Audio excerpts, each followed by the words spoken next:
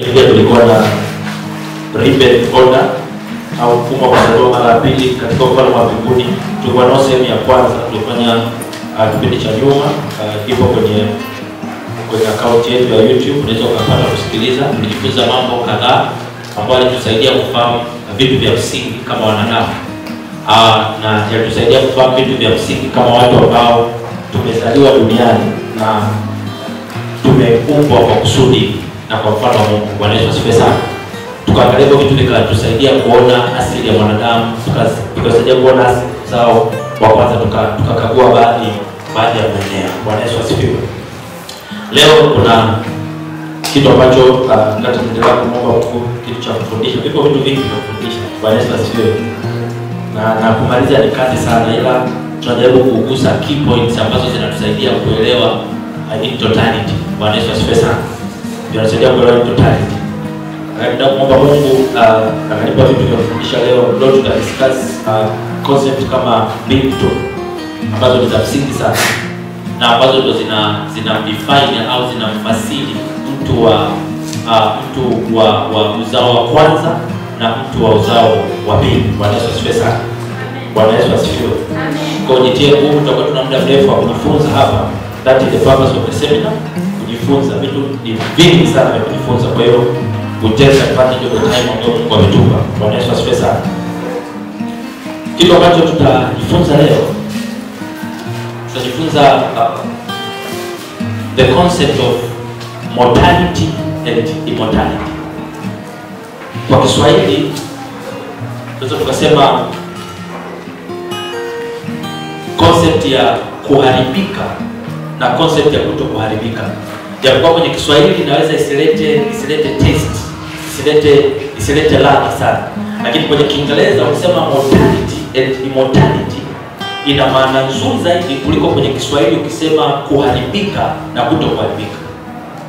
Bwana Yesu asifiwe. The concept of mortality and immortality, mifumo ya kuharibika na kutoharibika. Sasa Kiswahili hainikoleza. Bwana Yesu asifiwe sana.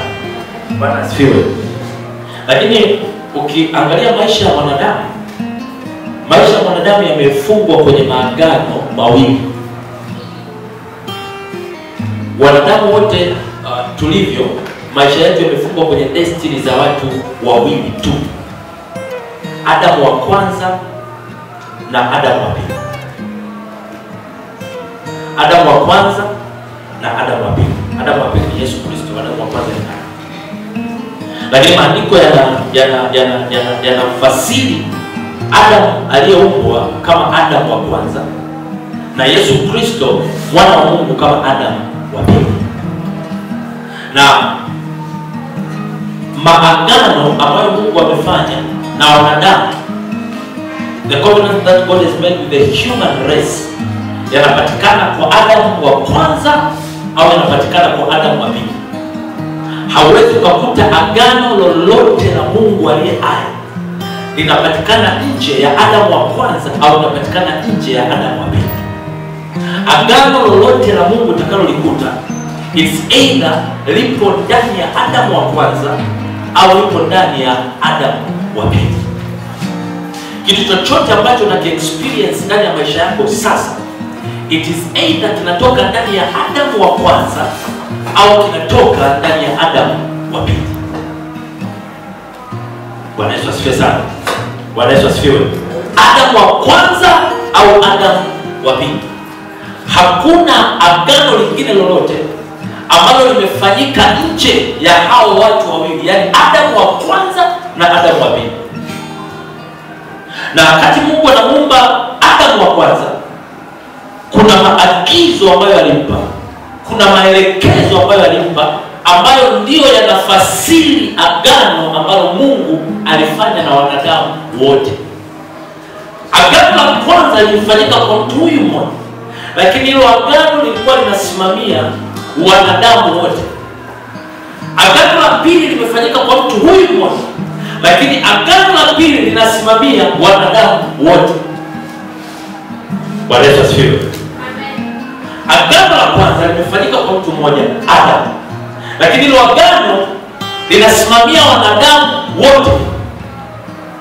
Kwa kuwa tunaitwa bin Adam, sio binadamu, si ndivyo? Lakini binadamu ni bin Adam, ni ubini. Bali bin Adam manake ni wana wa Adam. Kwa hiyo wewe as long as ni bin Adam, maana yake agano la uhai wa kwako limefungwa kutoka kwa baba yako ambaye umepokea ubini wake. Bin Adam ndio binadamu. Kwa hiyo Mungu akataka muumba Adam wa kwanza, akafanya naye agano, sio kwa ajili yake, akafanya naye agano kwa ajili ya vizazi vyote vitakavyofuata katika asili ya kwake. Na Mungu anapokuja kufanya agano na Yesu Kristo, anakuja kufanya agano na Yesu Kristo kwa vizazi vyote ambavyo vitabeba asili ya Adamu wa pili. Sasa Adamu wa kwanza, katika Adamu wa kwanza tunatambua uzao, lakini tunatambua kuzaliwa mara ya kwanza. Lakini katika Adamu wa pili tunatambua kuzaliwa mara ya pili. Na ili uelewe concept, ili uelewe asili, ili uelewe maana ya kuzaliwa mara ya kwanza, manake lazima uelewe agano ambalo Mungu alifanya na baba yako Adamu wa kwanza. Na ili uelewe maana ya kuzaliwa mara ya pili, lazima uelewe agano ambalo Mungu alifanya na baba yako Adamu wa pili, Yesu Kristo. Maagano yote ambayo yanadetermine the life of the human race yanapatikana katika watu wawili. Ibrahim alikuwa na agano, Isaka alikuwa na agano, Yakobo alikuwa na agano, Musa alikuwa na agano. Lakini maagano yote ya kina Musa, ya kina Ibrahim, ya kina Isaka, ya kina Enoko, yote yalikuwa yanakuwa imeli, yalikuwa yanafichwa kwenye agano la Adamu wa kwanza. Bwana Yesu asifiwe sana. Bwana Yesu asifiwe. Amen. Yote yalikuwa yanafichwa kwenye Adamu ya kwanza. Hakuna kitu chochote ambacho kilikuwa kinatokea kabla ya Adamu wa pili ambacho kilikuwa nje ya agano ambalo Mungu alifanya na Adamu wa kwanza. Lazima turudi kwenye reference ya Adamu wa kwanza. Bwana Yesu asifiwe. Bwana Yesu asifiwe. Kwa hiyo kuelewa uzao wa kwanza na kuelewa uzao wa pili, Mungu ameweka reference. If you want to understand the birth, you have to look at the first Adam. And if you want to understand the rebirth, you have to look at the second Adam. Adam wa kwanza na Adam wa pili. The first Adam and the last Adam. Tutakwenda kutumia vizuri Adam wa mwisho, the last Adam. Unataka kuelewa agano ambalo Mungu alifanya na ulimwengu mara ya kwanza, muelewe Adam wa kwanza. Alafu nataka kuelewa agano ambalo Mungu alifanya na mwanadamu mara ya pili, muelewe the second Adam or the last Adam. You want to understand about life, nataka kuelewa kwa habari ya maisha. Kwenye namna ambayo tunayo sasa hivi, kusudi la maisha limepoteza ladha kwa sababu maisha yanakuwa interpreted kutokana na desire ya mtu alionayo. Lakini ili utambue ladha ya maisha, ili utambue maana ya maisha, ni lazima umwangalie Adamu wa kwanza. Kwa sababu maelekezo yote ambayo yalikuwa yanahusu uhai yameachiliwa kwa Adamu wa kwanza. Uhai ambao tunao katika mwili yameachiliwa kwa Adamu wa kwanza. Alafu maelekezo yote ambayo tutakuwa nayo katika mili ya rohoni hayapo kwa Adamu wa kwanza, lakini maelekezo haya yapo kwa Adamu wa pili. Maana unataka kuelewa maisha ulionayo sasa duniani, unamtazama Adamu wa kwanza. Na unataka kuelewa maisha ambayo utakuwa nayo baada ya ulimwengu, unamtazama Adamu wa pili. Ndio kitu ambacho Mungu amefanya. Bwana Yesu asifiwe. Sasa fungua maandiko. Tutatafuta kidogo maandiko kutoka kwenye kitabu cha Wakorintho wa kwanza sura ya 15. Wakorintho wa kwanza sura ya 15. Wakorintho wa kwanza sura ya 15, kuanzia mstari wa 45. Kuanzia mstari wa 45. Biblia inasema, tutatangulia, ndivyo ilivyoandikwa. Mtu wa kwanza Adam akawa nafsi iliyo hai. Adam wa mwisho ni roho yenye kuisha, lakini hautangulii ule wa roho, bali ule wa asili. Baadaye huja ule wa roho. Mtu wa kwanza atoka katika nchi, ni wa udongo. Mtu wa pili atoka mbinguni. Kama alivyo yeye wa udongo, ndivyo walivyo wao wa udongo, na kama alivyo yeye wa mbinguni, ndivyo walivyo walio wa mbinguni. Na kama tulivyoichukua sura ya yule wa udongo, kadhalika tutachukua sura yake yeye aliye wa mbinguni. Tarudia tena, ndivyo ilivyoandikwa. Mtu wa kwanza Adam akawa nafsi hai. Adam wa mwisho ni roho iishayo. Ngoja tuanze na huo mstari wa 45. Ndivyo ilivyoandikwa ya kwamba mtu wa kwanza Adam akawa nafsi hai, alafu mtu wa pili Adam akawa ni roho iishayo. Nimekwambia kwamba maagano ya wanadamu yamefungwa ndani ya watu wawili, ili tuelewe maana ya maisha tuliyonayo sasa. Kuna Adam wa kwanza, ili tuelewe maana ya maisha tutakayokuwa nayo baada ya mwili, yupo Adam wa pili. Okay, au niseme ili uelewe kusudi la Mungu kukuumba sasa duniani, manake ni lazima uangalie asili ya baba yako Adam wa kwanza. Na ili uelewe asili ya kuwa kwako katika ulimwengu ujao na kusudi la ulimwengu ujao, lazima uangalie asili ya baba yako Adam wa pili. Sasa ukisoma Biblia kwenye hicho kitabu cha Wakorintho, hiyo sura ya 40, hiyo sura ya 15, ikianzia pale mstari wa 45, Biblia inasema, na ndivyo ilivyoandikwa ya kwamba mtu wa kwanza Adam alikuwa nafsi hai. Mtu wa kwanza Adam alikuwa nafsi hai, na mtu wa pili Adam ni roho ihuishayo. Kwa hiyo Paulo anatuonyesha asili ya mtu wa kwanza, alafu anatuonyesha asili ya mtu wa pili. Anasema asili ya mtu wa kwanza ni nafsi hai, na asili ya mtu wa pili ni roho ihuishayo. Kwa hiyo asili ya mtu wa kwanza ni tofauti kabisa na asili ya mtu wa pili, kwa sababu mtu wa kwanza asili yake ni nafsi hai, alafu mtu wa pili asili yake ni roho ihuishayo. Bwana Yesu asifiwe. Bwana Yesu asifiwe. Nimesema leo tunaangalia concept of mortality and immortality, kuharibika na kutoharibika. Mortality ni hali ya kuwa na span. Sema span ni hali ya kuwa na kikomo, lakini immortality ni hali ya kutokuwa na kikomo. Kwa hiyo tunapoangalia mtu wa kwanza, tunaangalia hali yake iliyokuwa na kikomo, ndio maana akapatikana na mauti. Bwana asifiwe. Alafu tunapoangalia mtu wa pili, tutaangalia hali yake ambayo haina kikomo, ndio maana tunapata uzima wa milele katika Yesu Kristo. Bwana Yesu asifiwe.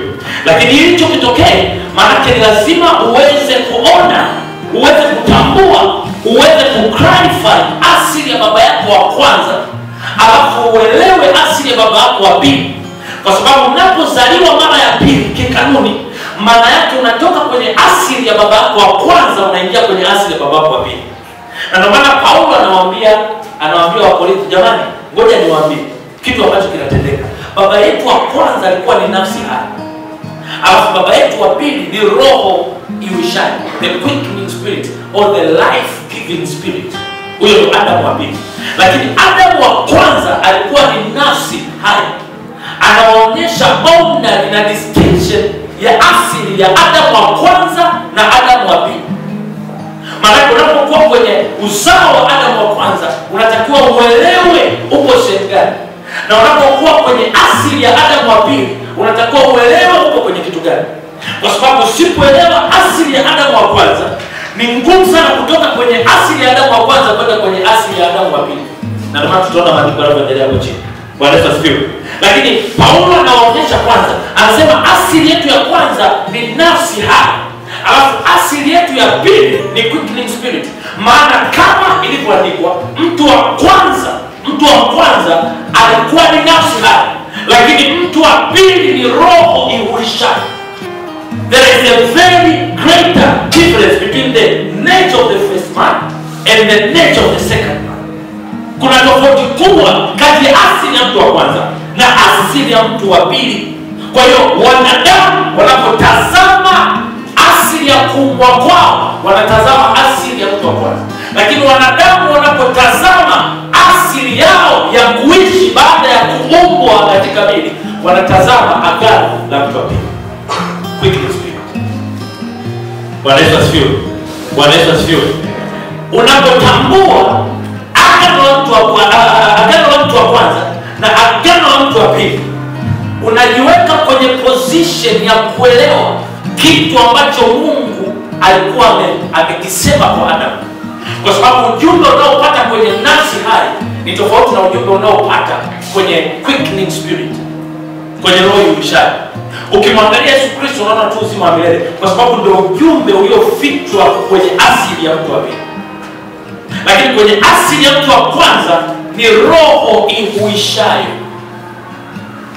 Ndivyo ilivyoandikwa. Mtu wa kwanza Adamu alikuwa ni nafsi hai, lakini mtu wa pili Adamu ni roho ihuishayo. Mtu wa pili ni roho ihuishayo. Kumbuka usije ukasahau ya kwamba mtu wa kwanza ni nafsi hai na mtu wa pili ni roho ihuishayo. Bwana asifiwe. Bwana asifiwe. Okay, twende mbele sasa. Lakini hautangulii ule wa roho, bali ule wa asili. Baadaye kuja ule wa roho. Anazidi kutuleta. Anasema, jamani angalia. Mtu wa kwanza alikuwa ni nafsi hai. Alafu mtu wa pili alikuwa ni roho ihuishayo. Alafu anasema lakini hautangulii kwanza ule wa roho. Unatangulia kwanza ule wa asili, alafu unafuata ule wa roho. Kinachotangulia, hautangulii kwanza ule wa roho. Unaanza wa asili kwanza, alafu unafuata ule wa roho. Bwana Yesu asifiwe. Ukisoma kitabu cha Mwanzo, wakati Mungu amemuumba Adamu. Sasa kwa nini nakuelezea haya mambo? Utaelewa kwa nini ninapenda hiyo tutakaporudi kwenye Mwanzo. Mungu anapomuumba Adamu for the first time, anampa maelekezo. Anamwambia Adamu, utakapokula unaruhusiwa kula kwenye miti yote, lakini usiguse mti wa katikati, mti wa ujuzi wa mema na mabaya, kwa sababu siku utakapokula utakufa hakika. Ndio mtumishi wa Mungu. Ndio jinsi ambavyo Mungu alimwambia. Paulo ambapo anakuja kuturudisha kutoka kwenye kitabu cha Wakorintho, hii sura ya 15, anaturudisha Mwanzo kwanza. Anasema hivi, mtu wa kwanza alikuwa nafsi hai, ndipo Biblia inasema, na Mungu akampulizia pumzi, akawa nafsi, si ndivyo mtumishi wa Mungu? Lakini anakuja anaendelea, anasema maana hautangulii ule wa asili, lakini unatangulia, au hautangulii ule wa roho, lakini unatangulia ule wa asili. Kwa hiyo Adam ni nafsi hai, ametangulizwa akiwa ni mtu mwenye asili ya mwili, sio ule wa roho. Sawa mtumishi wa Mungu? Bwana Yesu asifiwe. Catch me there. Adam ni mtu wa mwili. Kwa hiyo asili anayoipokea, tumeonyeshwa namna mbili. Tumeonyeshwa Adam wa kwanza, tumeonyeshwa na Adam wa pili. Alafu Paulo anaongea kitu cha muhimu. Anasema maana hautangulii ule wa roho. Maana hautangulii ule wa roho. Maana hapa kuna spana ambayo imekaa. Kuna kitu kinachoanza, alafu kuna kitu ambacho kinafuatia. Maana hautangulii wa roho, bali unaanza ule wa asili, alafu unafuata ule wa roho. Bwana Yesu asifiwe. Bwana Yesu asifiwe. And my concept is, ukishaelewa hapo, it will be very easy to understand the concept of mortality and immortality. Bwana Yesu asifiwe. Bwana Yesu asifiwe. Hautangulii ule wa roho, hapana. Unaanza wa asili, alafu unafuata ule wa roho. Hauanzi wa rohoni, unaanza wa asili. Kuna concept ambazo tunazo. Sana tukisoma kitabu cha Mwanzo, huwa tunamtazamaga Adam kama ni mtu mmoja. Cha kwanza ambacho tunakitazamaga kwamba Adam alikuwa na uzima wa milele.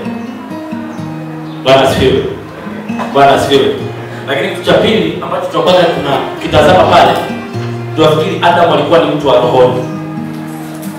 Bwana Yesu asifiwe. Bwana Yesu asifiwe. Sasa ukisoma maandiko, Biblia inasema hivi, Adam alikuwa ni nafsi hai. Yesu ni roho uishaji. Lakini hautangulii kwanza ule wa rohoni. Tunaanza na wa mwilini wa asili, alafu unafuata ule wa rohoni. Bwana asifiwe. Bwana asifiwe. Hauanzi wa rohoni, unaanza wa asili kwanza. Manake asili ya Adam aliyokuwa nayo ilikuwa ni asili ya mwili, sio asili ya roho, kwa sababu haianzaji asili ya roho. Inaanzaga ile ya mwili, alafu ile ya roho inafuata.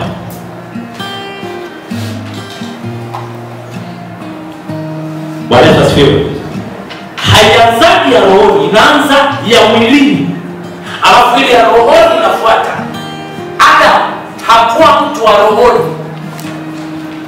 Adam alikuwa ni mtu wa mwilini, kwa sababu rohoni kunakuwa kwa pili kunapoanza mwilini kwanza. Bwana Yesu asifiwe. Bwana Yesu asifiwe. Haleluya. Concept imejificha hapo ya kwamba Adam alipoumbwa alikuwa ni nafsi hai, ambayo unapokuwa nafsi hai, asili yako wewe ni ya mwilini, sio asili ya roho. Unakuwa umebeba uwezo wa roho, lakini sio kwamba wewe ni wa roho. Unakuwa umekaliwa na nguvu za roho, lakini sio kwamba wewe ni wa roho, wewe ni wa mwili, kwa sababu hauanzaji ule wa roho, unaanza kwanza ule wa mwili, ndipo unapofuata ule wa roho. Bwana asifiwe. Bwana asifiwe. Ukikosa kujua hii concept, maana yake utakosa kujua dhambi ni nini. Bwana asifiwe. Ukikosa kujua dhambi ni nini, maana yake umekosa kujua msalaba ni nini. Kwa sababu msalaba unakuja kwa ajili ya nini? Ya kosa. Na kosa limefanyika kwa Adamu wa kwanza. Na Adamu wa kwanza amefanya kosa kutokana na asili fulani aliyokuwa nayo. Maana yake ili uweze kudadavua msalaba, lazima udadavue asili. Usipojua kosa ambalo msalaba unakuja kutatua, ni ngumu kukombolewa na msalaba, kwa sababu hujalijua kosa ambalo msalaba unakuja kutatua. Bwana Yesu asifiwe. So it doesn't matter if you believe in the cross. Haijalishi kama unaamini kwenye msalaba, lakini tunachoangalia hapa ni uhalisi wa nini msalaba unakuja kufanya. Kwa sababu katika Agano Jipya hatukombolewi tukiwa ni wajinga, tunakombolewa tukiwa na ufahamu tunachokombolewa nacho nini. Tunakwenda sawa sawa.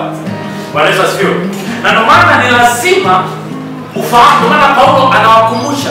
Kwa nini Paulo anawakumbusha? Kwa sababu anataka awaonyeshe asili ya ukombozi inatoka wapi. Kwa sababu wasipojua asili ya ukombozi inatoka wapi, maana hawawezi kupokea kazi ya ukombozi. They cannot receive the work of the Savior. Why? Because they don't understand where they have fallen. Na nitakuonyesha kimaandiko. Kwa unapoelewa asili, mtu wa kwanza alikuwa nafsi hai, mtu wa pili ni roho ishaji. Lakini hawanzi kwanza ule wa rohoni. No. Unaanza kwanza wa mwilini. Kwa hiyo Adamu kuwa mtu wa mwili sio kiwango cha chini, ni kiwango cha mwanzo kuelekea roho. Kwa sababu haujawahi kwanza wa rohoni, unaanzaga wa mwilini ndipo unapofuata wa rohoni. Lakini kuna kitu Adamu alipoteza, na Yesu anakuja kukurudisha kwanza kilichopotea. Bwana Yesu asifiwe. Lakini ili uelewe kitu gani kilipotea, na Yesu anakuja kufanya restoration ya kitu gani, Maana ni lazima uelewe asili ya baba yako wa kwanza. Bwana Yesu asifiwe sana. Bwana Yesu asifiwe. Haleluya. Hawezi ukapokea kazi ya msalaba kama haujafahamu kusudio la msalaba katika uhalisia wake kuja kumkomboa mwanadamu. Na kusudio la msalaba katika uhalisia wake kuja kumkomboa mwanadamu halikuja kwa ghafla, no. Lilikuja kwa sababu kuna mtu alipewa asili. Alipopewa asili kuna kitu kilitokea akiwa ndani ya ile asili. Kwa unapoelewa asili ya Adam, manake unakuja kuelewa ni sehemu gani Adam alikwama. Na sio tu sehemu gani Adam alikwama, ni sehemu gani Kristo amekuja kukomboa wana wa Adam. Bwana Yesu asifiwe. Bwana Yesu asifiwe. Okay, twende mbele sana. Tuanze sasa 45. Ndivyo ilivyoandikwa. Mtu wa kwanza Adam akawa nafsi iliyo hai. Adam ndivyo mtu wa kwanza Adam akawa nafsi iliyo hai. Adam wa mwisho ni roho yenye kuisha. Lakini hautangulii ule wa roho bali ule wa asili. Baadaye kuja ule wa roho. 47. Mtu wa kwanza atoka katika nchi ni wa udongo. Mtu wa pili atoka mbinguni. Bwana Yesu asifiwe. Bwana asifiwe. Paulo anaendelea sasa kutuelezea. Ametuambia kwamba okay jamani, mtu wa kwanza ni nafsi hai. Alafu mtu wa pili ni roho yuishayo. Alafu anaendelea anasema maana haitambuliagi roho yuishayo. Inatambuliaga nafsi hai kwa sababu ndio ya asili. Alafu inafuata ile ya rohoni, hapo ndio roho yuishayo. Alafu anaendelea anasema hivi, maana mtu wa kwanza alitoka katika udongo. Alafu mtu wa pili ametoka mbinguni. Maana asili ya mtu wa kwanza ni udongo. Alafu asili ya mtu wa pili ni mbinguni. Kwa hiyo kuna a very great gap between the first birth and the second birth. Bwana Yesu asifiwe. Bwana Yesu asifiwe. Bwana Yesu asifiwe. Uzima wa milele hauji na Adamu wa kwanza. Ila uzima wa milele unakuja na Adamu wa ngapi? Wa pili. Na asili ya Adamu wa kwanza haimruhusu awe na uzima wa milele kwa sababu ametoka katika udongo. Lakini asili ya Adamu wa pili inamruhusu awe na uzima wa milele kwa sababu ametoka mbinguni. Bwana Yesu asifiwe. Bwana Yesu asifiwe. Na ukitaka kudadavua zaidi kwenye hiyo kwa habari ya Adamu wa kwanza kutoka kwenye udongo, kufungua Biblia kwenye kitabu cha Mwanzo sura ya 2. Kitabu cha Mwanzo sura ya 2. Tutaanza kusoma mstari wa 4. Hivi ndivyo vizazi vya mbingu na nchi zilipoumbwa. Siku ile Bwana alipoziumba mbingu na nchi, hapakuwa na mche wa kondeni bado, wala mboga ya kondeni haijachipukia bado, kwa maana Bwana Mungu hajainyeshea nchi mvua, wala hapana mtu wa kuilima ardhi. Ukungu ukapanda katika nchi, ukatia maji juu ya uso wote wa ardhi. Bwana Mungu akamfanya mtu kwa mavumbi ya ardhi, akampulizia pumzi, akapulizia puani pumzi ya uhai, mtu akawa nafsi hai. Bwana asifiwe. Anasema mtu wa kwanza ametoka katika udongo. Sasa nataka nikuonyeshe kitu kidogo sana ambacho Mungu atupa neema tutajifunza kwenye readings zinazofuata. Kwa sababu hapo lazima tutaconcentrate kwenye mwili. Bwana Yesu asifiwe. Bwana Yesu asifiwe. Tutaconcentrate kwenye mwili. Lakini Biblia inatuambia kwamba mtu wa kwanza alitoka katika udongo. Lakini mara nyingi tunaruka hichi kipengele wakati mtu wa kwanza anatolewaje kwenye udongo, kwa sababu kuna jinsi ambavyo Mungu alimtoa mtu wa kwanza kwenye udongo. Biblia inasema na katika siku hizo hapakuwa na mche wa kondeni kwa sababu mvua bado ilikuwa haijanyesha kwenye ardhi. Anasema ukatokea ukungu ukatanda juu ya nchi. Ule ukungu ukaform maji kwenye ardhi. Na ulipoform maji kwenye ardhi, Mungu akakusanya mavumbi ya ardhi. Alipokusanya mavumbi ya ardhi ndio akamtengeneza mwanadamu, ndio akampulizia pumzi, mwanadamu akawa nafsi yake. Sasa twende kidogo. Sasa watu, siku hiyo kulikuwa hakuna mvua. Kulikuwa hakuna, kwa sababu kulikuwa hakuna mtu wa kulima. ukungu ukatanda. Ukisoma Biblia ya Kiingereza, tunasoma jiografia, tunajua kwamba kwenye ukungu tuna kungu za aina ngapi jamani? Bwana jiografia, bwana asifiwe. Tuna kungu za aina mbili, tuna fog na tuna mist. Ni sawa? Kwa ndani soma Biblia ya Kiingereza sasa hivi anasema the mist, asema the fog. Fog ni ukungu mzito, mist ni ukungu mwepesi. Sawa tukiwa Mungu. Kwa hiyo Biblia inasema sasa, Biblia inapoongea namna hii haielezei story, inakusaidia kucapture revelation ya asili ya mtu wa kwanza. Kwa unaposoma, it's not in a Russian, it is a revelation that is being given to you so that you can perceive it. Tunaelewana tumishi wa Mungu? When Moses is writing the book of Genesis, he's writing so that people can see how God created things, so that people can see the essence of things. They can see the revelation of how God created things. Waone ufunuo wa jinsi gani Mungu aliumba vitu. Sasa Biblia inasema ukungu ukatanda juu ya nchi. Na ulipotanda ukungu, mara nyingi ukungu ukitanda unaform nini jamani?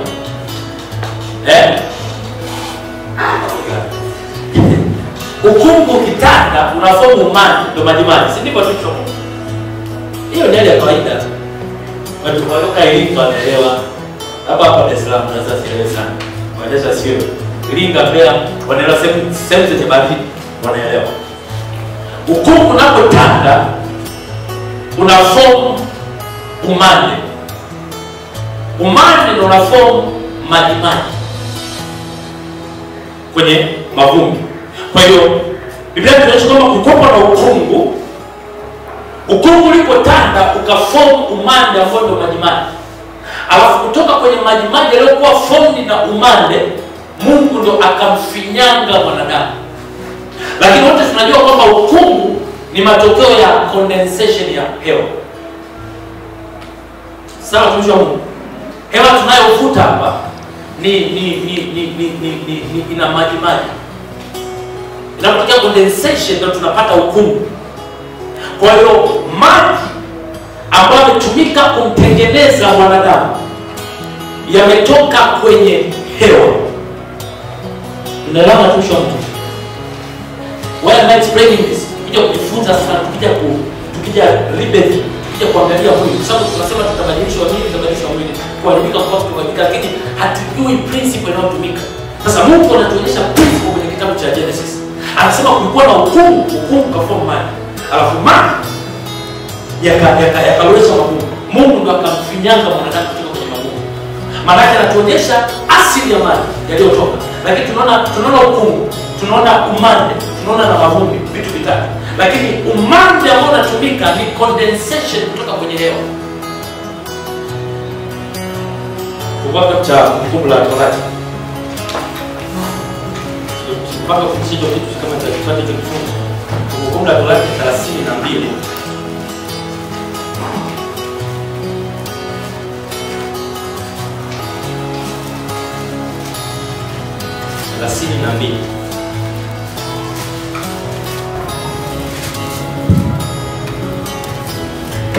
Thelathini na mbili. Tuanze mstari wa kwanza. Biblia inasema sikilizeni enyi mbingu, nami nitanena, na nchi isikie maneno ya kinywa changu. Mbili, mafundisho yangu yatadondoka kama mvua, maneno yangu yatatona kama umande. Tunatazama mafundisho yangu yatadondoka kama mvua, maneno yangu yatatona kama umande. Na siku hizo kulikuwa hamna mvua, maana kulikuwa hakuna mwanadamu wa kuilima nchi. Lakini mvua inafananishwa na mafundisho ya Mungu. Mafundisho yangu yatadondoka kama mvua, na maneno, my speech shall be like a dew. Mwanadamu anaumbwa kutoka kwenye umande, sio kutoka kwenye mvua. Mvua haikuwepo. Bwana asifiwe. Unaacha Bwana Yesu asifiwe. Bwana Yesu asifiwe. Mwanzo inasemaje? Inasema maana, ndio maana nakwambia maneno yote alikuwa anaandika Musa alikuwa acheze. Anakupa a revelation for you to see how a human was created. Anasema hivi, maana siku hizo kulikuwa hamna mvua, maana hakuna mtu wa kuilima nchi. There is no person to keep the land. So mvua ilikuwa haishuki kutoka chini. Kwa hiyo kama mvua haishuki kutoka chini, Mungu anakuja kuderive maji ya kuumba mwili wa mwanadamu kutoka kwenye mist, kutoka kwenye condensation ya hewa.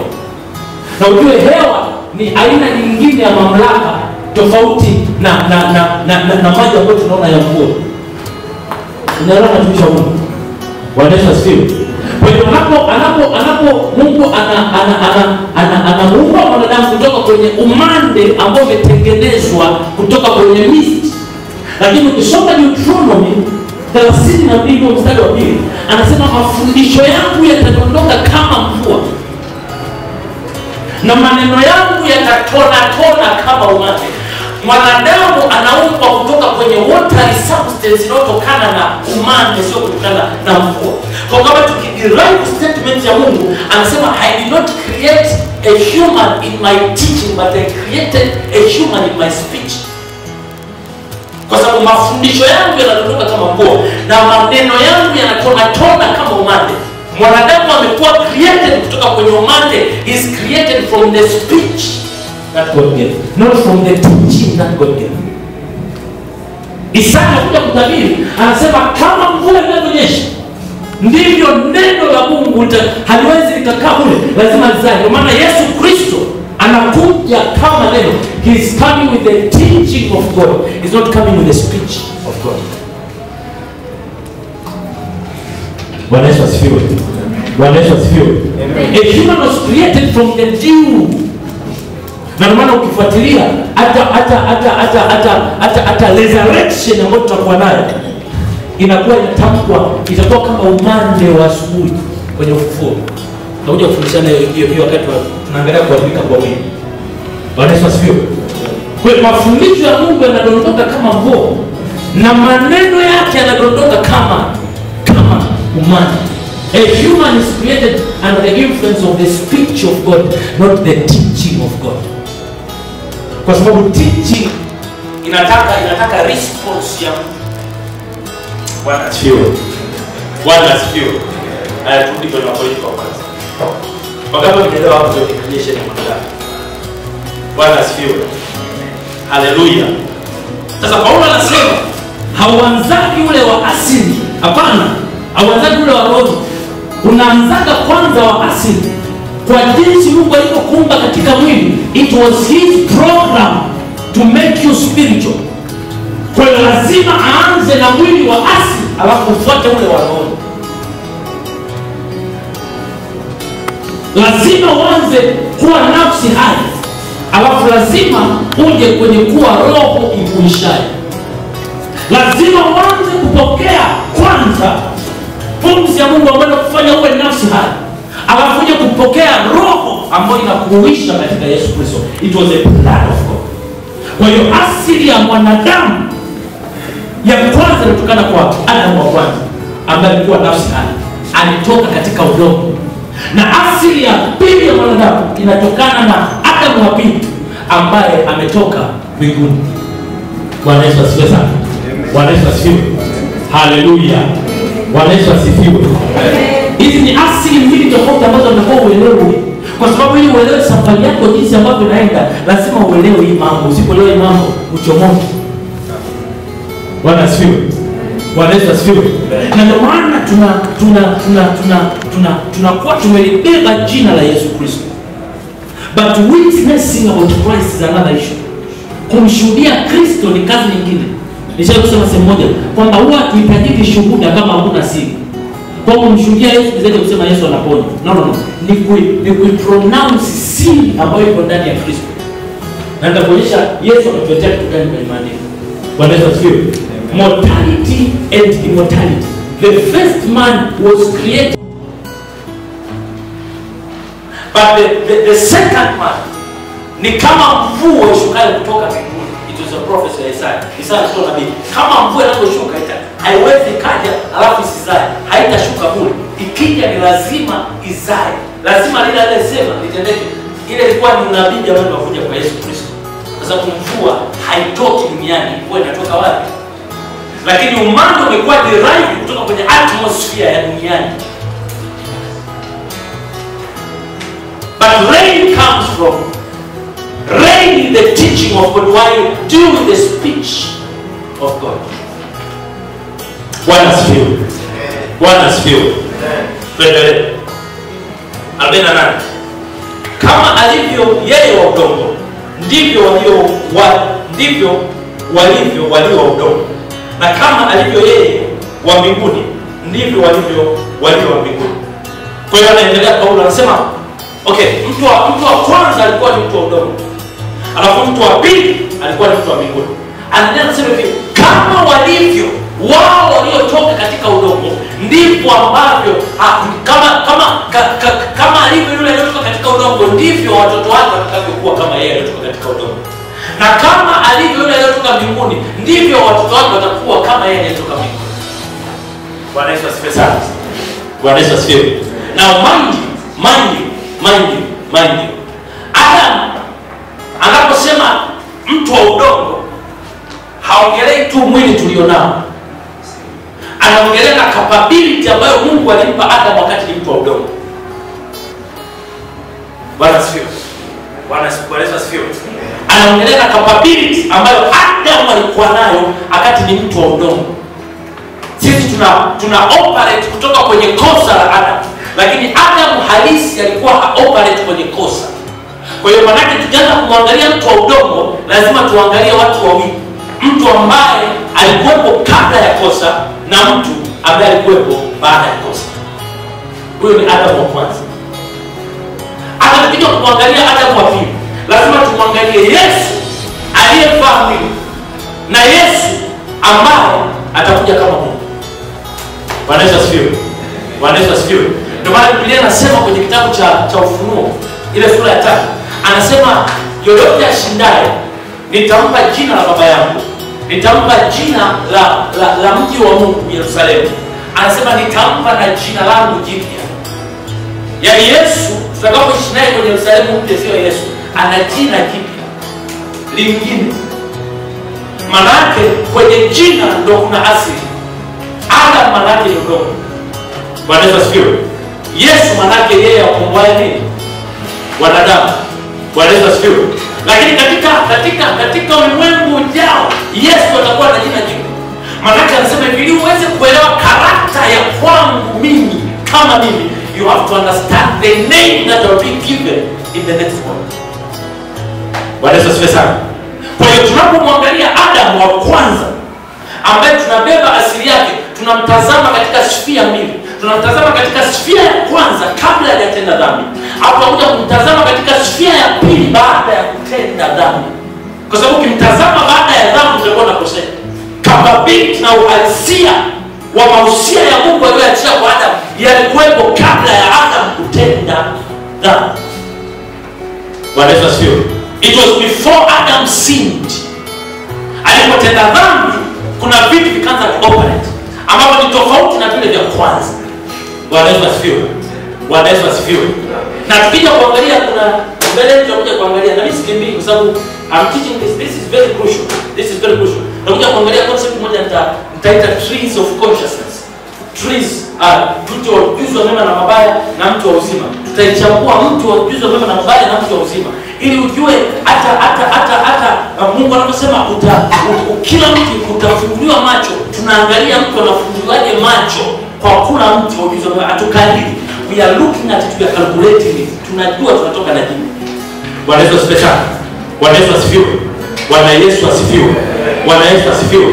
Lazima muangalie Adam katika namna mbili, namna ya kwanza kabla hajatenda dhambi na namna ya pili baada ya kutenda dhambi. Kwa sababu Adam mwenye asili halisia ya nafsi hai ni Adam kabla ya kutenda dhambi. Lakini Adam baadaye anapokuja kutenda dhambi, tunakuja kuona Adam mwingine kwa namna nyingine. Bwana Yesu asifiwe. Bwana Yesu asifiwe. Ndio maana Biblia inasema Adam alipotenda dhambi, Mungu alimwambia kila mti wajuzi wa mambo mabaya, utakufa hakika. Sisi kwa watumishi wa Mungu. Lakini hakufa pale pale. Hata kuna vitu vya kuangalia. Bwana Yesu asifiwe. Biblia inasema kwenye kitabu cha Warumi sura ya 8, anasema the Spirit of God has set me apart, has set me away and me free from the law of sin and death. Roho Mtakatifu amenikomboa kutoka kwenye sheria ya dhambi na nini? Na mauti. Bwana Yesu asifiwe sana. Bwana Yesu asifiwe. Adamu wa kwanza anapotenda dhambi, anatuingiza kwenye sheria ya dhambi na mauti. Na sheria ya dhambi na mauti inatenda kazi differently. Bwana Yesu asifiwe. Na ndio maana mpaka sasa hivi umesamehewa dhambi ya eternal damnation, si ndivyo? Umesamehewa dhambi ya kuto ya mauti. Yesu anatukomboa kutoka kifungo cha nini? Cha mauti, lakini bado tunakufa. Bwana Yesu asifiwe. In the spirit you don't have the fear of death. Yaani ndani yako unajua hapa ni kifa naenda mbinguni. Lakini kutokana na sheria ya dhambi, mwili lazima uendelee kufa. Bwana asifiwe. Maana sheria ya dhambi na sheria ya mauti vinapofanya kazi vinafanya kazi tofauti. Ishara ya dhambi ni mauti. Kwa hiyo dhambi inafanya kazi tofauti. Umesema mauti hauna, hata ukifa sasa utaenda mbinguni. Lakini kwa sababu ya sheria ya dhambi mwili unakufa. Bwana asifiwe. Bwana Yesu asifiwe. Bwana Yesu asifiwe. Haleluya. Bwana Yesu asifiwe. Haleluya. Okay, tuendelea kwenda nani? Kama alivyo yeye wa udongo, ndivyo walivyo wao wa udongo. Na kama alivyo yeye wa mbinguni, ndivyo walivyo walio wa mbinguni. Na kama tulivyochukua sura yake yule wa udongo, kadhalika tutaichukua. Angalia na tenses zinazotumika hapa. Angalia na tenses. Kama tulivyochukua sura ya mtu wa udongo, kadhalika tutaichukua. It is a future tense. Ndivyo tulisho Mungu. Haleluya. Ni future tense, si ndivyo? Watu wanasema bila Kiingereza. As you have taken the image of the earthly man, so we shall also be conformed in the image of the heaven. Bwana Yesu asifiwe. Na kama tumechukua sura yake ile ya udongo, kadhalika tutachukua sura yake yeye aliye wa mbinguni. Kwa hiyo Paulo anaendelea kutuonyesha. Anasema kama ambavyo mtu wa kwanza tunaichukua sura ya mtu wa kwanza, ndivyo ambavyo tutaichukua sura ya mtu wa pili. Ndivyo ambavyo tutaibeba sura ya mtu wa pili. Sasa tunaibeba sura ya mtu wa kwanza. As we have been conformed in the image of the first man, so also shall we be conformed in the image of the second. Bwana Yesu asifiwe. Bwana Yesu asifiwe. Bwana Yesu asifiwe. Okay, fungua kitabu cha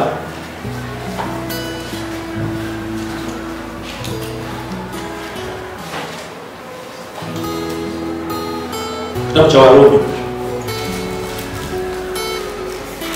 Warumi sura ya 5. Nataka nikuunganishie hicho kitu hapo. Paulo amekuja tena wakati anaongea na Warumi. Sura ya 12.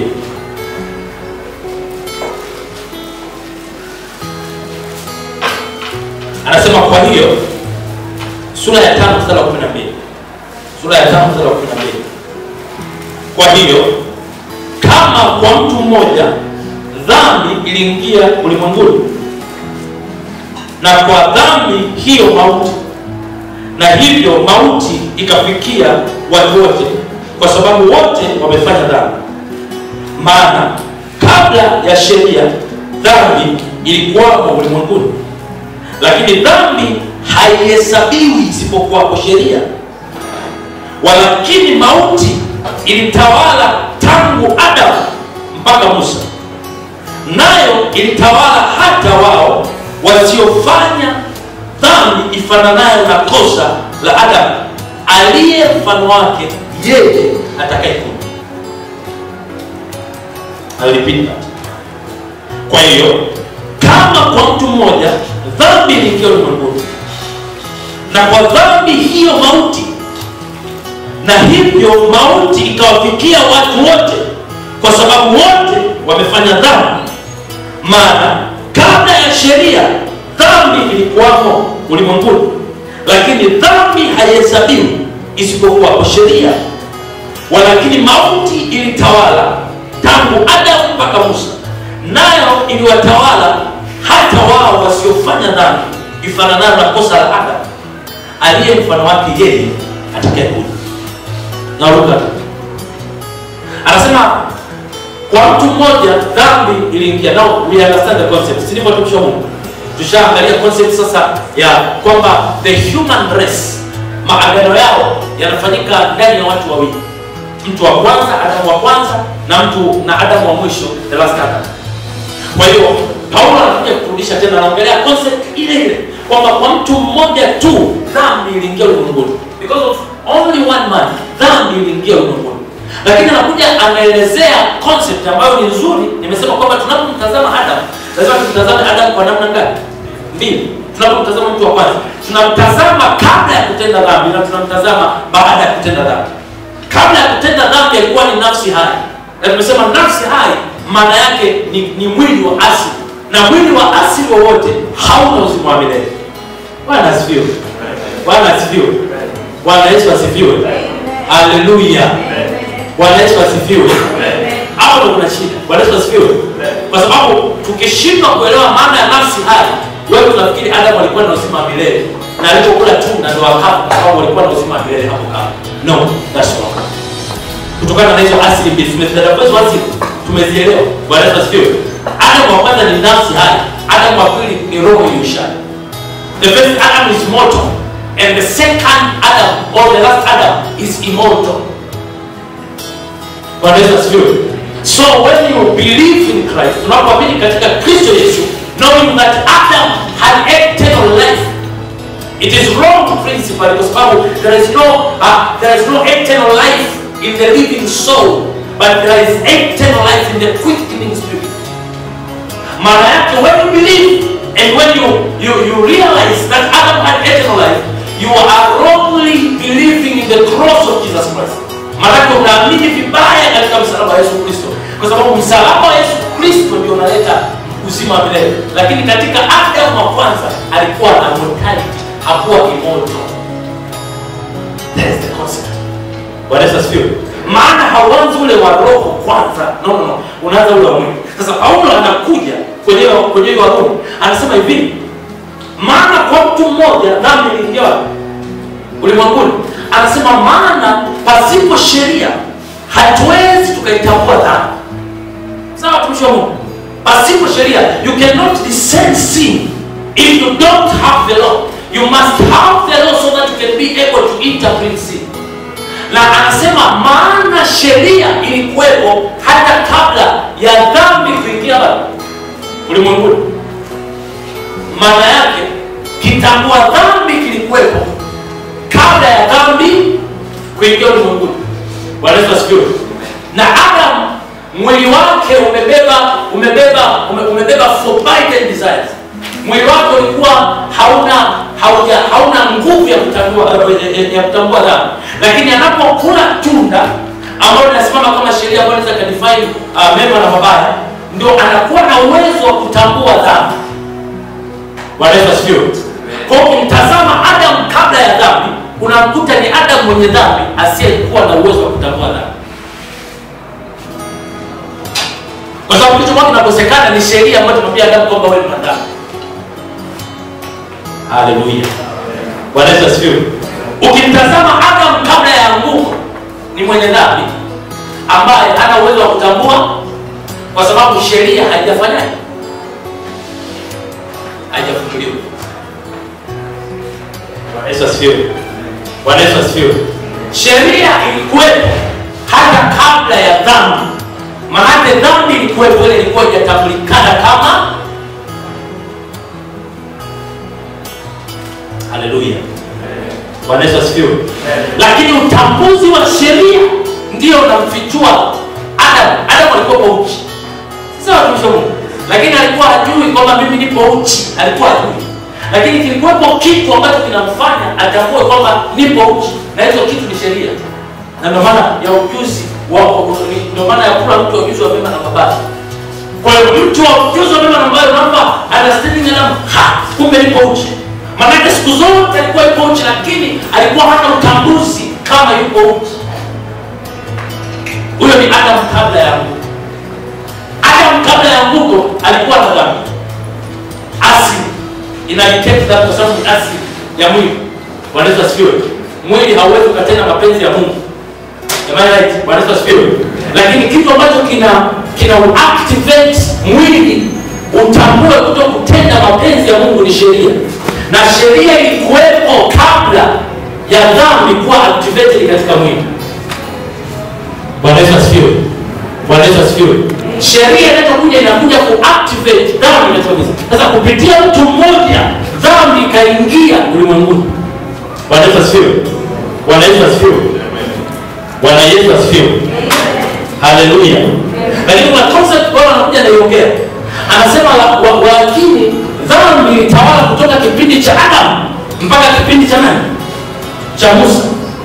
Kwa nini ilitawala kutoka kipindi cha Adam mpaka kipindi cha Musa? Kwa sababu Adam alitenda dhambi. Alipotenda dhambi, Musa ndio alikuja kuisignate dhambi, alikuja kuiwekea muhuri kupitia Torati. Na maana ilitawala kutoka Adam mpaka Musa. Lakini kuna point moja anaongea ndio ambacho nataka niongelee. Bwana Yesu asifiwe. Anasema hivi, dhambi iliwatawala mpaka wale, au mauti iliwatawala mpaka wale ambao hawakufanya kosa lifananalo na Adam. Now I want us to go there. Bwana Yesu asifiwe. Hawakufanya kosa lifananalo na Adam. Yesu anakuja kumkomboa mwanadamu. Anamkomboa to the point ambayo Adam alifanya nini? Alifanya kosa. Kwa sababu Yesu anakuja kuqualify, kukomboza, anakuja kukomboa point Adam aliyopotea. Tunaenda sasa kumsha Mungu. Bwana Yesu asifiwe. Ndio maana nasema maana mauti ilitawala kwa watu wenye maagano. Agano la Torati na agano la Adamu. Ambalo agano la Torati lilikuja kusignate lile kosa la Adam ambalo lilizaa mauti. Bwana Yesu asifiwe. Kwa hiyo Yesu anapokuja na dili na kile kitu kilichoingizwa na mtu aliyopewa agano, Adam wa kwanza. Kwa hiyo maisha yote ya wanadamu yanakuwa dictated na Adam wangapi? Wa kwanza. Bwana Yesu asifiwe. Lakini Paulo anasema kitu kizuri, anasema maana hata wao wengine waliokufa hawakufanya kosa lifananalo na Adam. Hawakufanya kosa lifananalo na Adam. Maana kuna tofauti ya makosa ambayo Adam alifanya na hao wengine waliofuata walifanya. Bwana Yesu asifiwe. Lakini msalaba unakuja kumkomboa mwanadamu kutoka kwenye kosa la nani? Bwana asifiwe. Bwana asifiwe. Amen. Bwana Yesu asifiwe. Okay. Adam alitenda kosa. Bwana Yesu asifiwe. Bwana Yesu asifiwe. Wengine wote wanatendea makosa kule. Lakini msalaba wa Yesu Kristo unapokuja, unakuja hauji kukomboa kule. Yeye ni marupurupu ya kosa. Si ndivyo? Kuna marupurupu ya kazi, si ndivyo? Yale ni marupurupu. Yesu anachokuja kukomboa ni point ya nani? Ya Adam. Bwana Yesu asifiwe. Nielewe vizuri hapo. Kwa sababu tumesoma kutoka kwenye kitabu cha Wakorintho wa kwanza. Anasema kama tunavyoibeba sura ya mtu wa udongo, ndipo ambapo tutaibeba sura ya mtu wa wapi? Ya mbinguni. Sasa Kristo anapokuja, anakuja kwenye sura, hadi kwenye marupurupu, anakuja kwenye image of the first man. Ukombozi unatokea kwenye the completeness of the image. Hautokei kwenye marupurupu. Marupurupu yanakombolewa, lakini tunachokitafuta ni point of destruction. Wakati tunaelewa mwisho wa Mungu.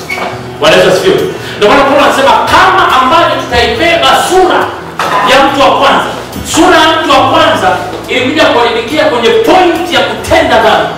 Maana kama tunaibeba sura ya mtu wa kwanza, tunaifuata sura ya mtu wa kwanza ilipovunjikia. Kwa sababu Kristo anapokuja anakuja kumiti kwenye the point of destruction. Hadi kumiti kwenye marupurupu. Anakuja kwenye the point of destruction. Bwana asifiwe. Bwana Yesu asifiwe. Haleluya. Haleluya. Bwana Yesu asifiwe. Haleluya. Mtu wa kwanza Adam kasababisha mauti. Yesu anakuja ni kukomboa wanadamu kwenye mauti, sio kwa sababu wanakufa. Okay, maybe let's be clarified. Bwana Yesu asifiwe. Sio kwa sababu mwanadamu anafanyaje? Anakufa. No, mauti ni zaidi ya kufa. Na maana kusoma Biblia kutoka kwenye kitabu cha Ufunuo sura ya 20 mstari wa 14. Biblia inasema tunafanyaje? Anasema kwamba yani mimi nilipo na nyinyi anaongea kitu gani? Anasema kwamba yani mimi nitakapokuwepo, kwa sababu nabeba sura ya kwangu, nitakapokuwepo ndipo ambapo na ninyi kwa sababu you are carrying my image. So if you are carrying the image of the first Adam, you are carrying the point of the fall. Lakini Biblia inasema maana hata wote waliofuata kwa kubeba gharama ya mauti hawakufanya kosa lifananalo na nani? Na Adam. Maana yake you don't have the image because you have not reached a point where Adam had fallen. Na ndio maana anasema hivi, mauti ilitawala kutoka Adam mpaka nani? Kwa sababu Adam alikuwa kwenye point of destruction, lakini Musa analeta huduma ya mauti na laana. Analeta huduma ambayo inakufikisha kwenye mauti. Waleta sio? The ministry of Moses, huduma ya Musa ni huduma ya mauti. Na kuna umuhimu mkubwa sana wa huduma ya mauti. Najua tunamponda Musa, lakini Musa ni mtu mwingi sana. Waleta sio? Musa ni mtu mwingi kwa sababu Musa anakufundisha kufa. Waleta sio? Jamani, there is no life kama mna death. Kristo ili aokoe wanadamu lazima awe mbegu ambayo inaoza kwenye ardhi. Unaelewa vizuri? Inapooza ndipo ambapo inakuja kuzaa, inafanyaje? Na inachukua. Kwa hiyo Musa anakuja na huduma ambayo inatupeleka kwenye kufa, kwenye kuoza ili tuchukue. How can you hate a person like that? The importance of the ministry of death. Now, changamoto kubwa ni kwamba wanadamu wengi, we don't know the ministry of Moses. Lakini hatujui kwamba ministry of Moses ni njia ya kutupeleka kwenye ministry of Christ. Bwana Yesu asifiwe. Kwa sababu mpaka Torati itimie, hamna yote ambayo itavunjika. Na Kristo anakamilishwa katika Torati kwa kupokea mauti, ikiwa ni ishara ya kwamba tunaingia katika nini? Uzima. Bwana Yesu asifiwe. Bwana Yesu asifiwe. Bwana Yesu asifiwe. Hallelujah. There is a very great importance of the ministry of death. Watu wengi leo tunafikiri kwamba we have the grace, but we don't understand kwamba hatujapita kwenye ministry ya mauti. Na maana kusoma kitabu cha Wafilipi sura ya 3 kuanzia mstari wa 11, Paulo anasema nataka nimjue Yesu, nijue uwezo wa kufufuka kwake, nifananishwe na nipate mateso kama kwake, nifananishwe na kufa kwa Yesu, nifananishwe na kufa kwake, nifananishwe na kufa kwake Yesu. Bwana Yesu asifiwe. Hapo panaongelea the point of the image of Adam, the point of image of the first man. Kwa sababu huwezi ukaenda kwenye the second man kama hujabeba image ya first man. Sasa roho ya mauti tofauti na kufa. Yaani ile roho ya mauti si ndivyo? Maana nyingine kuna roho ya mauti. Roho ya mauti tofauti na hii ministry of death tunayoongelea watumishi. Bwana Yesu asifiwe. Chana na roho ya mauti hiyo anaita shetani. Hii ndio hapa mauti. Kwanza shetani mwenyewe anaweza aspende ufe. Okay. Mpaka tutafiti kuonyesha. Shetani mwenyewe anaweza aspende ufe kwa sababu anajua siku ukifa unaota. Unafikiri kwa nini alikuwa anazuia wana wa Israeli wasielewe uhalisia wa ufunuo wa Kristo uliokuwa ndani ya Torati? Kwa sababu walikuwa wanajua wakielewa wanakuwa processed katika uhalisia ambao Mungu alikuwa ameleta. Baada kitabu cha Filipi sura ya 3. Filipi sura ya 3. Tuanze mstari wa 9. Okay, nianze naye. Naam, zaidi ya hayo nahesabu mambo yote kuwa hasara kwa ajili ya huzuni usio na kiasi wa kumjua Kristo Yesu Bwana wangu, ambaye kwa ajili yake nimepata hasara ya mambo yote, nikihesabu kuwa kama mavi, ili nipate Kristo, tena nionekane katika yeye, nisiwe na haki yangu mwenyewe ipatikanayo kwa sheria, bali ile ipatikanayo kwa imani iliyo katika Kristo Yesu, ile itokayo kwa Mungu kwa imani, ili nimjue yeye na uweza kufufuka kwake na ushirika wa mateso yake, nikifananishwa na kufa kwake. Huyu ni Paulo. Angalia kitu anachomalizia, nikifananishwa na kufa kwake, ili nipate kwa njia yoyote kuifikia kiama ya wafu. nikifananishwa na kufa kwa Yesu Kristo. Paulo akufa msalabani watumishi. Sababu tunaweza kufikiri hata kufa kwa Yesu Kristo ni msalabani, si ndio? Paulo akufa msalabani. Paulo anachokiongelea, anaongelea state of death. Ambapo state of death ya Kristo ilikuwa ni ukamilifu wa Torati. Mpaka huko kuharibika utakapofaa kuto. Sasa huko kuharibiki mpaka mauti imehuishwa. Ndio maana anasema mpaka nifananishwe na kufa kwa Yesu Kristo. Hapo anamalizia anasema ili kwa namna yoyote niweze kuifikia kiama ya wafu. So Biblia inasema if by enemies I might attain in the resurrection of the dead. I might attain. Unajua kusema attain? Attain ni kitu ambacho kinapimika. Si mimi kwa mwisho attain ni kitu ambacho kinapimika. Kwa anasema so that I might attain the resurrection of the dead. Maana yake anajua kipimo kwamba nisipokufa kama nimefananishwa na Yesu Kristo, I won't attain the resurrection of the dead. This is what he saying. So I'm going to go through it. But let us feel. But I have to attain the resurrection of the dead.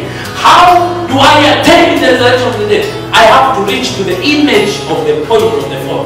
So Kristo anachokuja ni kurejesha kilichopotea, na kilichopotea kilipotea kwa Adamu wa kwanza, na Adamu wa kwanza kuna sehemu ambayo alianguka ikatengeneza mauti. Ili mimi nikombolewe lazima nifike hapo, kwa sababu nakutana na Kristo hapo kwa ajili ya uzima. Na hapo tunagundua kwamba Ukristo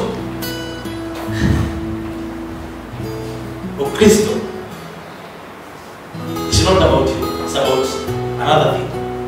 Bwana asifiwe.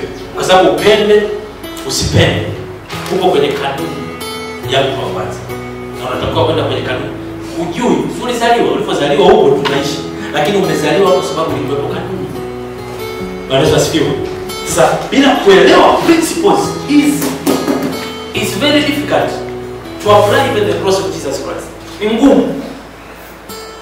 Ni ngumu kuelewa kitu ambacho Kristo alikuja kufanya. Sababu mtu anafikiri Kristo alikuja aje amsaidie ache pombe. Wacha masiara.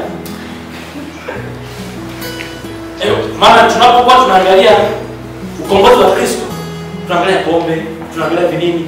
It's true. Sababu mtu anaweza asiwache na Kristo lakini hana pombe. Afanye kitu chochote ambacho ni kibaya. Na hapo injini inakuwa ngumu. Ukakuta watu wako vizuri. Wako vizuri na ubiri nini?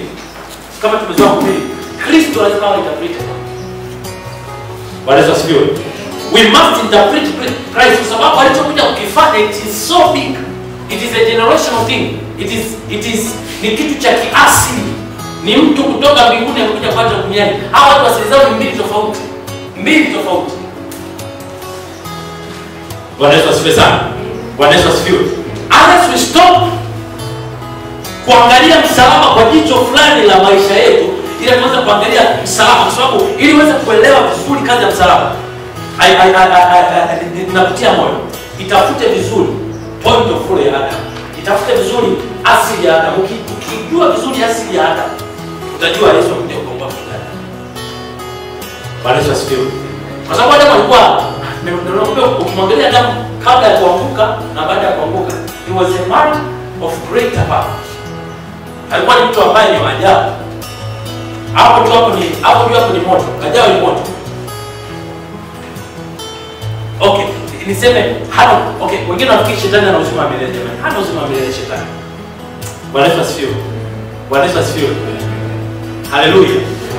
Yaani shetani ana uzima milele. Kweli ameishi tangia Adamu mpaka sasa hivi, lakini hana uzima. Na ndio maana naye ataenda kwenye mauti ya pili. Hana uzima milele. Emfungua kitabu cha Timotheo. Tunataka tujelana na watumishi. Bwana asifiwe. Haleluya. Tumepiga vitu vingi hapo. Tunataka meditate. Mpaka tuje kukutana na session njema baada ya kipindi. Bwana asifiwe. Bwana asifiwe. Ukiangalia sura ya 15. Moja kuanzia 14. Kwamba uilinde amri hii pasipo lawama, hata kufufuliwa kwake Bwana wetu Yesu Kristo, ambako yeye kwa majira yake atakudhihirishia yeye aliyehimidiwa, mwenye uweza peke yake, mfalme wa wafalme, Bwana wa mabwana, ambaye yeye peke yake hapatikani na mauti.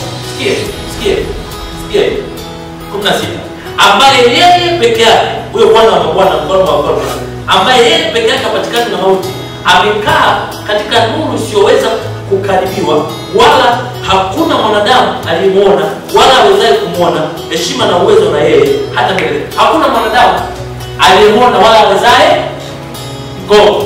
Ilivyo mindset kwamba hata mlikuwa mnaongea na Mungu uso kwa uso, hakuna kitu. Bwana asifiwe.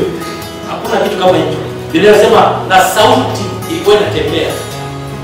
Shakafu tunaenda mpaka sauti ilikuwa inatembea. Ina maana Bwana asifiwe. Hakuna mwanadamu aliyekumuona kwa sababu yeye peke yake hapatikani na nini? Na mauti. Kwa hiyo kila shetani hawa ambao tunafikiri wana uzima milele, fika chini moja hata uzima milele. Mungu peke yake hapatikani na kutoharibika. Anakaa kwenye nuru isiyoweza kusogeleka. Unapproachable light. Bwana Yesu asifiwe. Unapproachable light. Kwa unaona nuru inakuja kubwa duniani, let there be light. It's because there is an approachable light. Ndio maana kusoma kitabu cha Isaya 41:7 anasema I God formed the light and created the darkness. I formed the light and created darkness. Formation ni tofauti na creation. Am I speaking? Formation is us. Creation is bad. Sasa formation ni kitu ambacho kinatolewa kutoka kwenye kitu. Kwa kusema I formed the light, anasema kwamba there is a place where light comes from. But I create darkness. That darkness came from nothing, so it can go. But light, it comes from something, and God is light. He formed the light. He created the darkness. Bwana Yesu asifiwe. Bwana Yesu asifiwe. He alone is immortal. Yeye peke yake hapatikani na mauti. Peke yake Kristo Yesu hapatikani na mauti. Wao wataingia kwenye mauti ya pili. Kuzimu ataingia kwenye mauti ya pili. Kuzimu ana nguvu. Yesu akaingia kuzimu kuchukua funguo. Lakini kuzimu ataingia kwenye mauti ya pili hapo Yesu aingie. Kuzimu alikuwa na nguvu kwa sababu alikuwa na funguo. Ametupa funguo za mauti na funguo za nini? Za kuzimu. Bwana Yesu asifiwe. Ndicho Yesu kitabu tunasema mimi nina funguo ya mauti na funguo ya nini? Ya kuzimu. Lakini kuzimu na mauti wataenda kwenye mauti ya pili. Kwa sababu wamepatikana na kuharibika. Anaelewa vizuri kweli. Kwa kama unaogopa kuzimu acha. Kwa sababu kuzimu mwenyewe anakuharibika. Sio unaelewa. Basi sio. Yaani ni vipi? Kuzimu ana nguvu. Sawa? Lakini kuzimu hana immortality, anakuharibika. Na ndio maana anaingia kwenye mauti ya ngapi? Sasa zaidi sana yule mtu aliyekombolewa na damu ya Yesu. Kwa sababu anapewa immortality ambayo Yesu Kristo anayo. So it is very shameful kwamba mtu ambaye amekombolewa na damu ya Yesu anaogopa kuharibika, anaogopa kuzimu ambako kumefika kuharibika, lakini yeye amepokea agano la kutoharibika. Kuzimu imepokea ina hali ya kuharibika. Shetani ana hali ya kuharibika. Nabii wa uongo akija na hali ya kuharibika. Mpinga Kristo akija na hali ya kuharibika. Lakini mwanadamu ambaye amepokea Kristo na akamfahamu Kristo katika uhalisia, amebeba kutoharibika. How come a human ambaye amebeba kutoharibika anaogopa mauti, ambaye mauti atachukuliwa, atatupwa katika mauti ya pili? Mauti mwenyewe yake. Huyu mauti anaingia kwenye mauti ya pili. How can you fear a person that is mortal? Sema tu mortality zetu zinatofautiana. Kwamba kuharibika kwa kuzimu ni kubwa kuliko kuharibika kwa wanadamu. Sisi tukiharibika tunaingia kwenye kuharibika kwa kuzimu. Sababu kuzimu ana nguvu na you need qualification to enter the heaven. Kwa maana lazima uwe mtenda sana katika qualification ili uingie kuzimu. Bwana asifiwe sana. That is the qualification. Na ana nguvu. Biblia inasema kwenye kitabu cha Isaya kwamba kuzimu imepanua mdomo wake na haijajaa, ni kila siku haijaje. Watu wanaingia, manake itata capability. Bwana asifiwe. Lakini ipo mauti ni ana nguvu. So Biblia kwenye kitabu cha Ufunuo anasema hapa the prince of air akija mafarasi anakuja. Mtu akisema ile Ufunuo anaogopa. Bwana asifiwe. Mafarasi pia na nini? Sio yuko mitiani. Si ndipo tulicho Mungu. Si ndipo inatoka in the dimension of Abaddon. Abaddon ni sehemu moja wapo kwa sababu kuzini sio kwamba ni hall, limegawanyika. Sasa Abaddon ni eneo mojawapo. Daudi anaposema nijapopita katika bonde la uvuli wa mauti, ni eneo mojawapo, sio bonde la uvuli wa mauti, sio kupita kwenye economic crisis. Sio economic crisis. Kwa sababu najua wewe unapita kwenye bonde inafika sasa hivi. Lakini Daudi anachokiongelea anaongelea a place in hell. It is one of the dimensions of hell. Abaddon is one of the dimensions. Kwa hiyo Yohana pia anapoongea anasema nikamuona Abaddon, hakupi tu jina la Abaddon, anakupa intensity na eneo ambalo mapigano yanatokea kuja duniani. Kwa sababu Abaddon is a sphere in hell. Bwana asifiwe. Sasa haiwezekani kwa sababu kuzimu mwenyewe anachukua na pelekwa kwenye mauti ya pili. Alafu sisi ambao tunapokea crown of life tunamwogopa kuzimu. It doesn't make sense. Maana yake kuna ufahamu hujakaa sawa. Bwana Yesu asifiwe. Bwana Yesu asifiwe. Lazima tujifunze kuona. Na tunapoongelea kubeba sura ya Adamu wa kwanza, ndio tunapoongelea. Kwa sababu kwenye Adamu wa kwanza ndio tunakwenda kuzimu. Kwenye Adamu wa kwanza ndio tunakwenda kwenye mauti. Si ndivyo tulicho Mungu? Hiyo zote ni sura ya Adamu wa kwanza. Kwa hiyo tunaposema kwamba yani jamani mimi nimemaliza sura ya Adamu wa kwanza, maana yake mauti umeishinda. Kuzimu haukuwezi. Sababu mpaka sasa hivi kuzimu kunafanya kazi vizuri. Bwana asifiwe. Especially kwa hapa duniani. A lot of things are happening that are influenced by the knowledge that is communicated from the pit of hell. Bwana asifiwe. Kwa maana yake in accuracy kidogo tu, yani maarifa kama itakuwa wewe mbili ukawa na 1.98 ushafeli. Tena kuzimu kasha kupiga game. Jamani, accuracy ya knowledge ya Mungu ni jambo la msingi kuliko unavyofikiria. Accuracy ya knowledge ya Mungu ni jambo la msingi kuliko unavyofikiria. Okay, mtu mmoja alitoa mfano. Akisema pilots. Wakipewa coordinates ndio pale pilots. Wale asifiwe. Wakipewa coordinates kwamba unatoka utoe kwenye coordinate fulani. Akikosea coordinate kama inatakiwa atue Dar es Salaam kama coordinate. Akikosea coordinate hapo patakuwa atue pale Jet. Ndivyo. Hapo kwenda kugonga moto kiwanja ndege. Akakosea coordinate, unashangaa ndi katoa Ubungo. Sasa ndege inatoa kwa sababu ya nini jamani? Ya coordinate. Kwa hiyo ukikosea coordinate moja, maana yake umekosea the whole direction. Sawa mwisho Mungu. Maana yake tunapoangalia the knowledge and the accuracy of the knowledge of Christ, the perfect knowledge of Christ. Tunaposema accuracy ya knowledge, unapokosea knowledge moja, kwa sababu kuna miungu ipo na inakutamani, ipo miungu ambayo inatokana na Mungu na inakutamani. Unapokosea accuracy kwenye kuinterpret Kristo, unajitumbukiza kwenye miungu. Ndio maana Paulo anasema wanawake na wavae vilemba. Sasa siongelea wanawake nyingi. Wanawake na wavae vilemba wanapoutubu kwa ajili ya malaika. Every woman should wear a veil. Sasa ukisoma kwenye Kiingereza unapata namna nzuri. A veil. Sasa kilemba kwa asili ya Kiyahudi, mtu anayevaa kilemba au kwa asili ya zamani ni mtu ambaye anamilikiwa kama siku hizi unavaa pete ya engagement. Kwa hata kama mwanaume anataka kufuata akiona pete ya engagement, akufuate, si ndivyo? Sasa zamani kulikuwa na pete ya engagement. Ili mtu tuone kwamba huyu mtu amekuwa engaged au anamilikiwa au ameolewa, alikuwa na nini? Na kilemba. Kwa mtu akiona mtu mwenye kilemba, hawezi akamfuata. Kwa sababu ilikuwa ni ishara kwamba huyu mtu tayari anamiliki. Bwana Yesu asifiwe. Bwana Yesu asifiwe. Ndicho ambacho tunataka katika ulimwengu wa roho. Lazima ujue principle, lazima ujue kanuni za kuingia ulimwengu wa roho, kwa sababu unapokosea kuingia katika ulimwengu wa roho, maana yake unakosea coordinates. Unapokosea coordinates, unajisubmit kwenye miungu mingine. Haleluya. Bwana Yesu asifiwe. Kama ambavyo tunabeba sura ya Adamu wa kwanza, ndipo ambavyo tutabeba sura ya Adamu wa pili. Adamu wa kwanza ni moto, Adamu wa pili ni moto. Wangapi tunaelewana kesho? Bwana Yesu asifiwe. Sasa kwa nini nakufundisha hivi? Application of the knowledge. Why am I teaching you this? Kila ufahamu ambao unaachiwa kwako, ambao umejificha ndani ya Yesu Kristo, kwa sababu unaweza usione application ya kitu tunachokufundisha. Sio kwa sababu hakina application, no, lakini kwa sababu kuna definition ambayo unayo ndani yako, kwenye application ya ufunuo wa neno. Bwana Yesu asifiwe sana. Bwana Yesu asifiwe.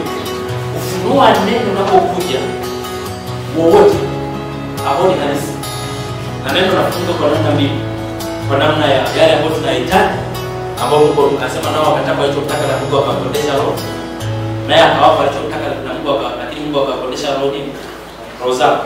Kuna ufunuo ambao unakuja kutokana na uhitaji ambao wewe kama wewe una, lakini kuna ufunuo unakuja kwa sababu ya Mungu kujifunua yeye kwako. Ndio tunamshwa Mungu. Tunapoongelea spiritual principles, tunaongelea about the principles ambazo zinamfanya Mungu ajifunue kwako. It's not about you needing something from God. No. It's about God revealing himself in you. Sawa tunamshwa Mungu. Sasa knowledge kama hii inakusaidia kufahamu the pathway ya salvation. Kwa sababu wokovu unapokuja unakuja kutupa nuru. Sasa Biblia anasema tunakuwa translated kutoka ufalme wa giza na tunahamishwa kwenye ufalme wa mwana wa pendo. Sasa translation yoyote na kwenye intercession chamber ile kule tulijifunza kwa habari ya wisdom na revelation, si ndivyo? Wakati tunakumbuka utumishi wa Mungu. Bwana Yesu asifiwe. Nadhani ile haipo bado online, lakini tutaiweka. Lakini tulijifunza habari ya wisdom na revelation. Tukasema wisdom inakuja kwa ajili ya progress your spiritual maturity. Si ndivyo utumishi wa Mungu? Sasa wisdom inakuja ku progress kwenye spiritual maturity, maana yake inatengeneza uhalisi wa Mungu ndani yako.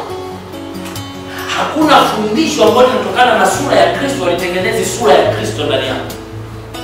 Bwana Yesu asifiwe. Na tunapotengeneza sura ya Kristo ndani yetu, maana yake tunakuwa na uwezo wa kushinda vile vitu ambavyo vilikuwa vimetufanya tuwe chini yake. Kwa Biblia inasema kwamba Kristo amekuja kutukomboa kutoka kwenye hofu ya mauti ambayo tulikaa chini yake takiana matendo ngapi? Mungu alikuwa anatuonya kwa kukaa katika hofu ya mauti. Maana yake anachokifanya Kristo sio kutoka kwenye hofu ya mauti, anakutranslate. Kwa sababu hofu yoyote haiji kwa sababu unaogopa, inakuja kwa sababu ya mfumo uliobeba. Malaika mwogopi malaika mwenzake. Ila malaika akija lazima ushtuke kwa sababu mfumo wa kwako ni tofauti na mfumo wa malaika. Biblia inasema malaika walikuwa wanatokea kina Daniel walikuwa wanaanguka chini wanapata usingizi, wanaogopa, they fear. Yohana kidogo hapo anakaa malaika sawa wewe mlaza mzao, nyanyuka. Sote ni watumishi. Alikuwa anaogopa kwa sababu asili ya malaika ni tofauti na asili ya nani? Ya Yohana. Kwa hiyo Yesu anapokuja anakuhamisha au anakutoa kwenye utumwa, it's not about giving you just the information, it's translating you so that you can be able to abide with the information ambayo amekupa. Na ndio maana hofu haitoki kwa sababu tuna maarifa yasiyobeba translation. Bwana Yesu asifiwe. Translation ni muhimu kwa sababu ndio ambayo inakupa ujasiri. Biblia inasema Enoch alitembea na Mungu miaka 300. Mungu akamchukua. Asione nini? Mauti. Enoch walked with God 300 years and God took him so that he cannot see death. Unaona? Kutokuona mauti kwa Enoch sio kutokana na alichokuwa anajua. Na mimi nilikuwa na imani nzuri. Lakini ili asione mauti, Mungu ilibidi amchukue, amtranslate. So Biblia inasema he translated Enoch ili asione mauti. Manake mauti inapomtesa mtu sio tu kwa sababu ya hofu iliyopo ndani, lakini kwa sababu ya asili mtu aliyobeba. Na ndio maana ni lazima miili iliyobeba kuharibika ihuishwe katika miili mipya ya kutokuharibika.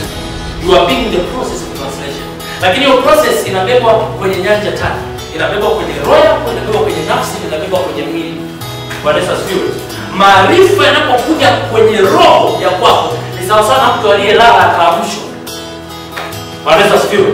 Maarifa yanapokuja kwenye fikra au kwenye nafsi ya kwako yanafanya ndio kwa sababu kuna kitu ulikuwa unajua. Maarifa yanapokuja yanapindua ulichokuwa unajua, yanakupa kitu kipya. Lakini kwenye mwili yale maarifa yanafanyika halisi, yana translate ili usiweko chini tena ya kile kitu ambacho kilikuwa kinakusumbua. Bwana Yesu asifiwe. Bwana Yesu asifiwe. Bwana Yesu asifiwe. So knowing kwamba kumbe hofu ya mauti sio kuogopa kufa, lakini hofu ya mauti ni mfumo niliobeba. Maana yake ambacho utahangaika nacho sio kutoka kwenye hofu ya kuogopa mauti, ni kutoka kwenye mfumo ambao utatengeneza hofu ya mauti. Ndio maana Yesu lazima abadilishe nini? Lazima abadilishe. Kwa sababu tuko kwenye sura ya Adamu wa kwanza. Anatupeleka kwenye sura ya Adamu wa pili. Bwana Yesu asifiwe. Bwana Yesu asifiwe. Bwana Yesu asifiwe. Haleluya. Haleluya. Wakati tunaelewana. Kwa hiyo unapoingia kuomba, you pray so that God can reveal his nature to you. Ambapo chati inafungua mambo yote ambayo alikuwa anajaribu kuelezea hapa. Ambapo anapofungua haya ndio unajua mwendo wako katika wokovu na tembea yake. Gospel ni ngumu kuliko mathematics. Bwana Yesu asifiwe. Kweli hiyo ni kweli. Gospel ni ngumu kuliko mathematics. It's very hard because mathematics explains the creation of God, but the gospel explains God. It's a different sphere. Hesabu zinaelezea kamera hizi na kila kitu, lakini gospel inaelezea Mungu aliyefanya mbingu na nchi. Better be careful with it. Better understand. Na automatically unapoelewa nuru ya Kristo katika neno la Mungu, automatically the light from you inaiondoa giza. The light from you inaondoa giza. The teaching of grace, it exalts you to a place where darkness cannot cover you, because you are the true light. Bwana Yesu asifiwe. Bwana Yesu asifiwe. Watu wengine kuomba. Bwana, naruhusu maswali. Naruhusu maswali.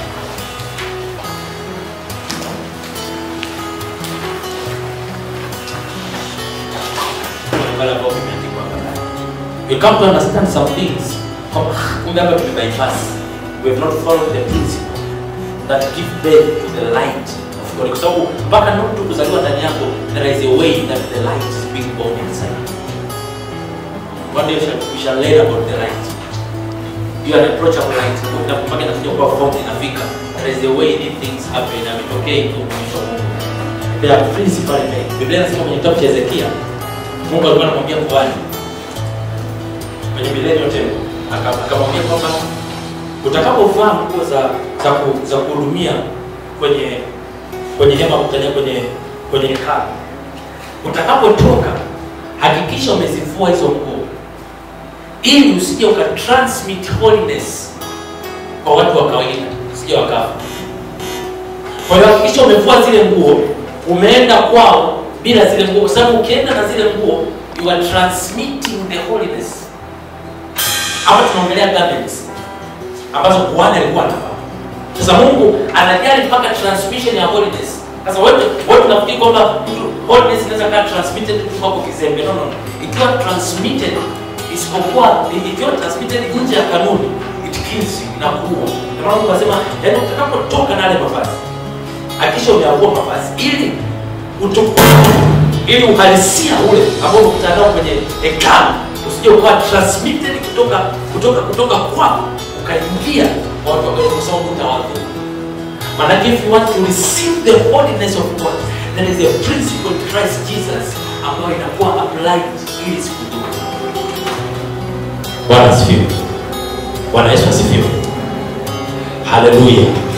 This is very important. Kama kanisa na mtu ambaye ana kiu kweli katika nyakati ambazo tunazo, ambazo Mungu anafungua mambo na vitu vingi vina happen katika maarifa, lazima uwe concentrative. Lazima ujue unatafuta nini. Lazima Mungu mwenyewe aseme na lazima uone maandiko. Unaposoma maandiko lazima uyaone. Lazima uyaone every part. Bwana Yesu asifiwe sana. Bwana Yesu asifiwe. Tunakuomba Mungu atusaidie. Sehemu ile ambayo Mungu amesema na wewe, mshukuru Bwana Yesu. Mshukuru Bwana Yesu. Lakini kwa wale ambao wanatamania la insight, let us go and pray so that God can help us.